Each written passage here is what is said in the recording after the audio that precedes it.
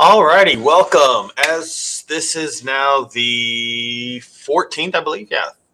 11, 12, 13, 14. So today's the 14th, and we are getting ready to start our new OP, which is it's OP2, the Westward Experience, or Westward and the Native American Experience. I apologize. It's Friday, it's the end of the day.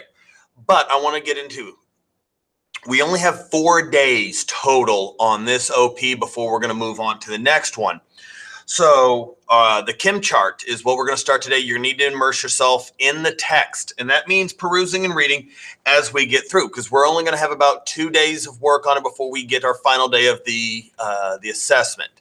So make sure that you are immersing yourself in the text, not just perusing it, but there's a lot of ideas that are carried through. But one of the major points that I want to point for this one, excuse me, let me present now. So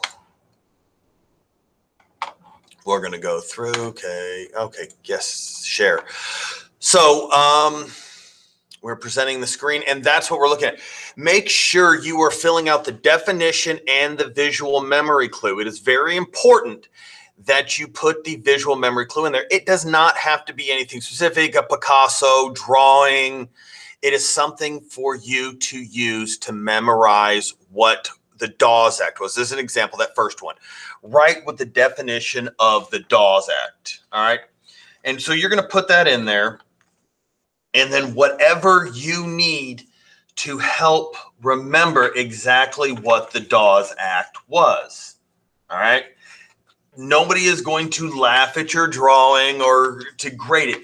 This is specifically for you to help pull that information when it comes back up and you see the Dawes Act on the test.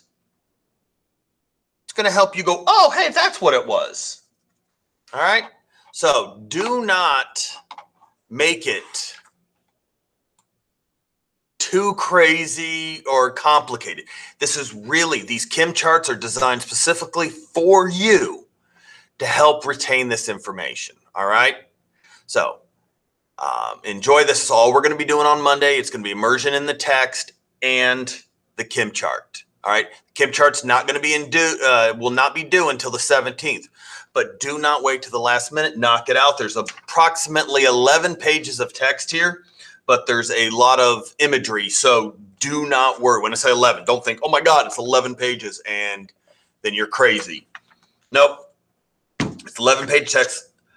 Study the graphics, but enjoy the text. There's a lot of information going on here, and we are going to progress very fast through here. So, but if you have any questions, make sure you're emailing me. The Google Meet chat will be up on Monday, so all you have to do is hit me up. If you're having any issues, make sure you are emailing me, okay? Other than that, I will see y'all in the chat. Till then, see you next time.